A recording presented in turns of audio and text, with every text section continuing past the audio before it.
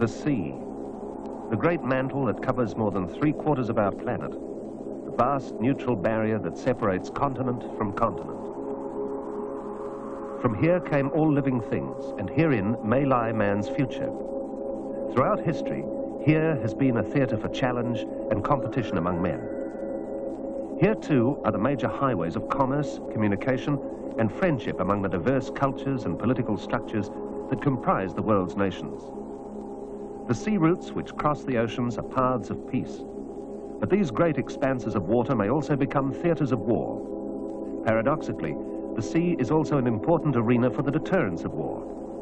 Here, in the ocean vastness, hidden from each other, the submarine forces of the major powers serve to constrain either side from actions which would lead to hostilities. But effective submarine deterrence is dependent upon speedy and reliable communications.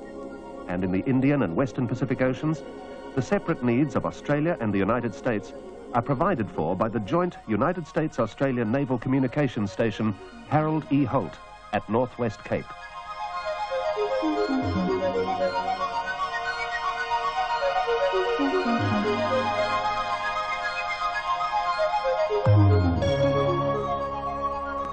Harold E. Holt is a vast communications complex which covers 75 square kilometres of land on the tip and eastern shores of Northwest Cape in Western Australia.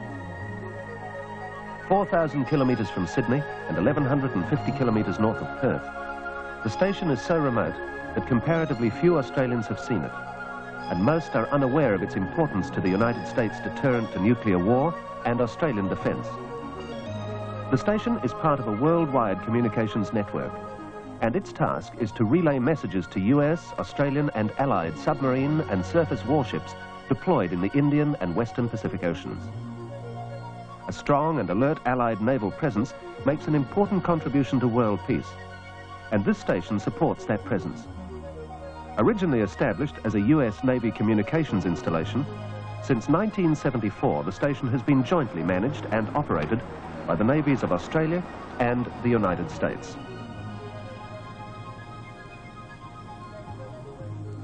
Morning, gentlemen. Rachel, please be seated. The station is commanded by a US Navy captain, but the RAN component provides the deputy commander, 10% of the enlisted, and 1/4 of the officer billets. Understand that in the near future we'll be having a new station instruction out. What I think I'm going to need on that is a set of the alternatives, taking into consideration the downtime and the consequences of long downtimes as opposed to short downtimes. Is weather a factor in this? Could be if it extends on into cyclone season.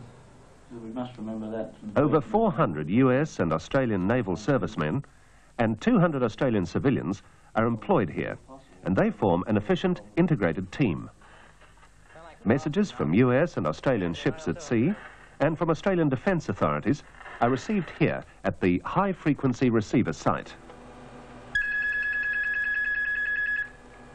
Have a go at that, Jane. They arrive as a stream of encrypted electrical impulses and are automatically relayed by microwave over the 60 kilometres to the communications building at station headquarters.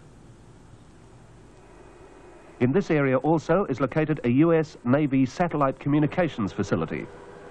Most US Navy messages are transmitted and received via satellite, but irrespective of the communications method, the process for all incoming and outgoing traffic is largely automatic, and the prime concern of this station is not the content of messages, but the efficient relay and transfer of message traffic from operational command centres to ships and submarines at sea. This relay function is monitored in the Communications Centre's technical control facility, through which all message traffic passes. A special feature of technical control is joint manning, which ensures that the communications requirements of each nation are met. But joint manning does not extend into the separate national communications rooms where the secure electrical impulses are deciphered into plain language. There, privacy is essential for the security of each nation's military intentions and independent naval operations. This is a privileged view of the US Communications Center. Usually only authorized US Navy personnel are permitted in this area. The separate national communications rooms control all station reception and broadcast facilities. Their function is largely that of a post office. Much like telegrams, messages arrive, are sorted and dispatched to the destinations according to information and priorities determined by their originators. The Australian National Communications Room is a prohibited area also, and accessible only to authorised RAN personnel. Similar to the US Communications Centre, it is a post office for the receipt and dispatch of Australian defence messages.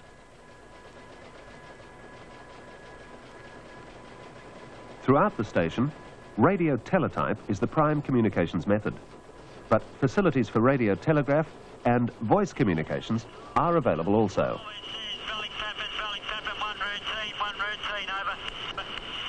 Bellic Pepin, this is Exmouth Control, send your routine over.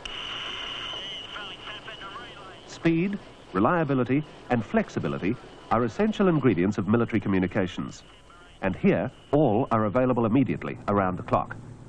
At the high-frequency transmitter complex, adjacent to station headquarters, 37 transmitters provide immediate contact with ships, other Australian Defence communication stations, and US bases in the Indian and Western Pacific Oceans. Reliability is provided by duplication of all essential systems throughout the station. But duplication extends far beyond transmitters, receivers and their components. It applies to whole stations, and should this facility ever fail, there are others to take over its main functions, even though perhaps less efficiently. Other Australian Defence communications stations can meet our requirements, while other United States Navy, Indian and Pacific Ocean bases can provide for their needs. The special advantage of Northwest Cape is its location, which permits optimum communications coverage of the Indian and Western Pacific Oceans, areas of importance to Australia and in which we desire a strong and friendly naval presence.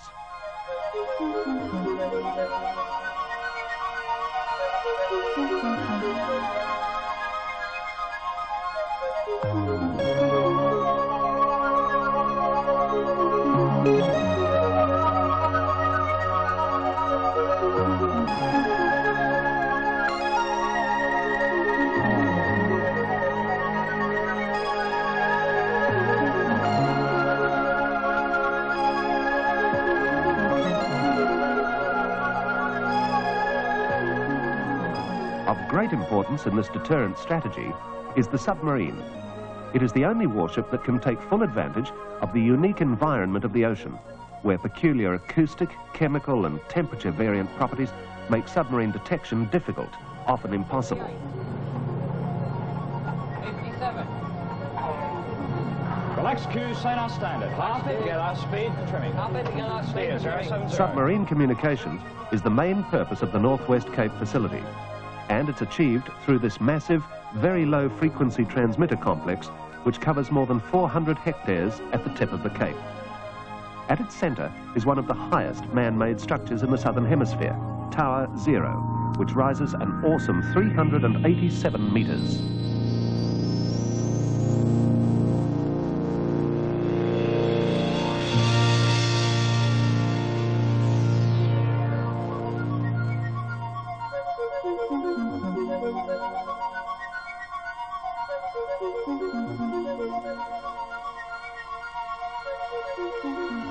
Tower 0 is the main support for the very low frequency antenna, a vast spider web of wire which spreads in a top hat configuration to the surrounding rings of towers.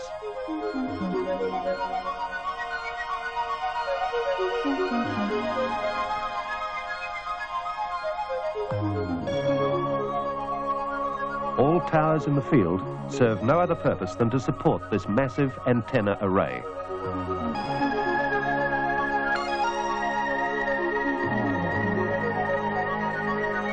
Buried beneath the antenna is 386 kilometres of copper wire which forms its ground plane and provides for efficient emission of more than 1 million watts of radiated power. Radio signals in the very low frequency, or VLF bandwidth, are able to penetrate water and can be reliably received over vast distances. Only a handful of staff are required to run the VLF transmitter complex. For it, like all other station broadcast facilities, is largely automatic, and the main purpose of control room staff is to monitor the quality of radio signal being emitted. left console, AVRO Truman speaking. Oh, can you bring up the drive? Hold on. Talk aboard, please. Yeah, it is a bit low. The transmitter's output of more than 1 million watts is used to broadcast this vital signal to submerged US and Australian submarines operating in the vast Indian and Western Pacific Ocean areas.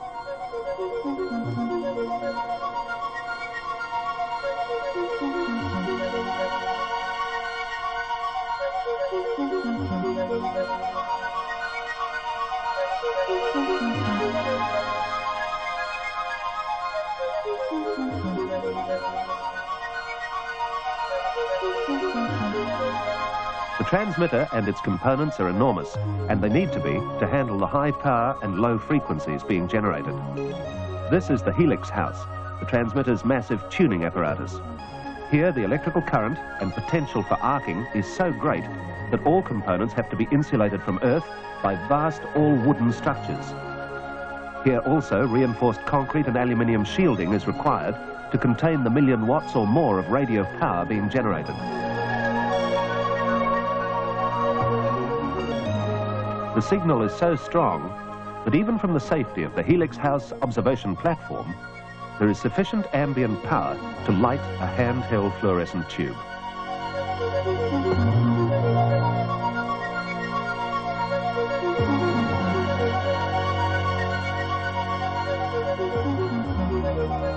Looks like they're consuming an extra 100 kilowatts. All the output radiated power. Yes, actually it is. It's not a standard 100 kilowatts though, it does vary with power, of course. Look at the modulators, please. Looks like we've lost data on modulator 2. Well, we do have data on version 1. Transmitter component failure is infrequent, but when it occurs, a replacement is immediately available, and expert electronic technicians to find and rectify the fault. Many are Australian civilians who supply much of the technical, administrative and domestic expertise required by the station.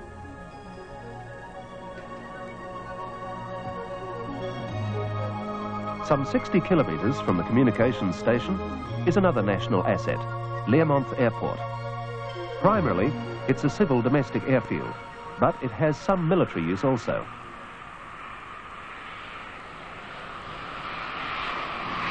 A United States Air Force flight arrives here each week to bring equipment, mail and personnel important to the communications station and its US Navy staff. But mainly, Learmonth serves as a civil airport for the town of Exmouth and the surrounding region. Commercial flights transit daily, and Learmonth is the alternate international airport for Perth.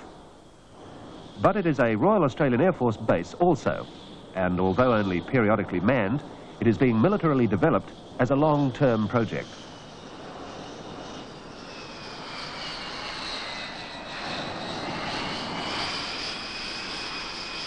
Today, military use is mainly limited to Orion aircraft undertaking surveillance missions, but Learmonth is occasionally used to exercise the fighter and strike elements of the Royal Australian Air Force.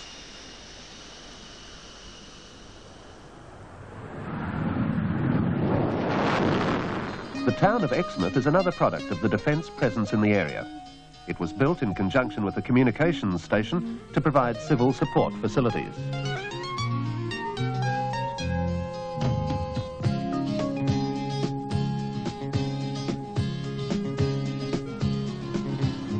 Today, Exmouth is a thriving community of 3,000, blending business, trades, professional, Australian and American service families.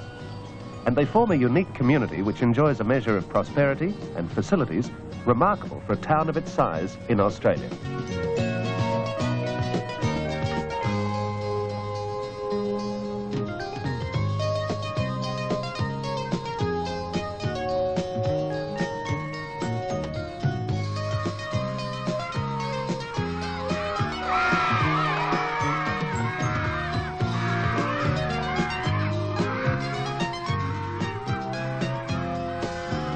Such prosperity is largely built on the salaries paid to Australian and American servicemen and civilian staff at the communications station.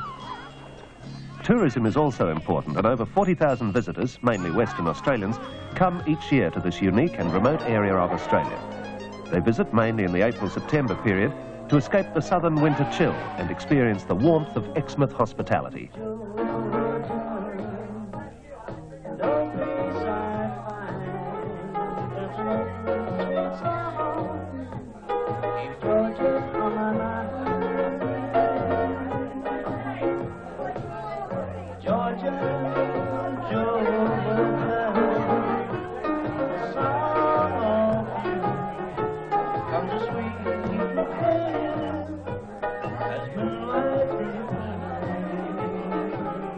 Pleasure prevails in the local environment also.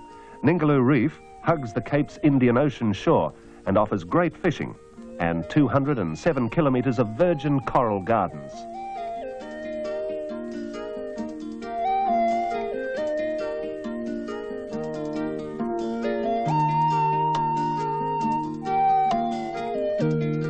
Ashore, there are other unique attractions, and among them, the spectacular canyons in Cape Range National Park.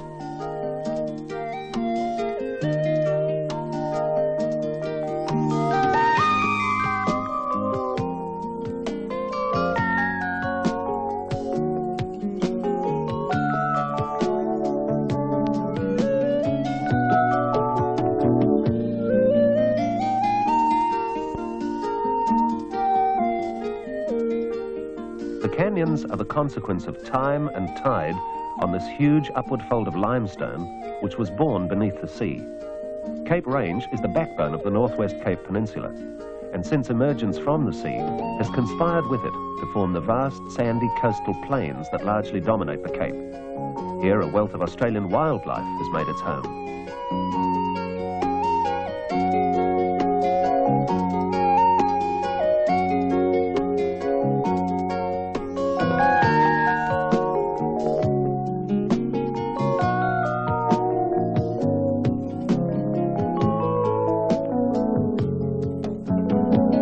Are equally at home in the communications station's vast antenna fields.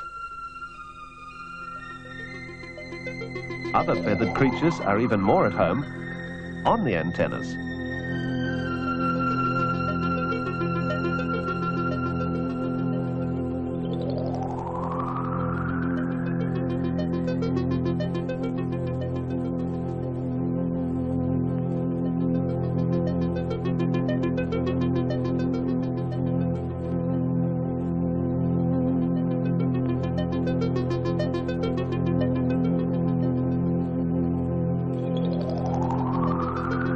There's great beauty in the unique wildflowers that carpet the plains in spring also.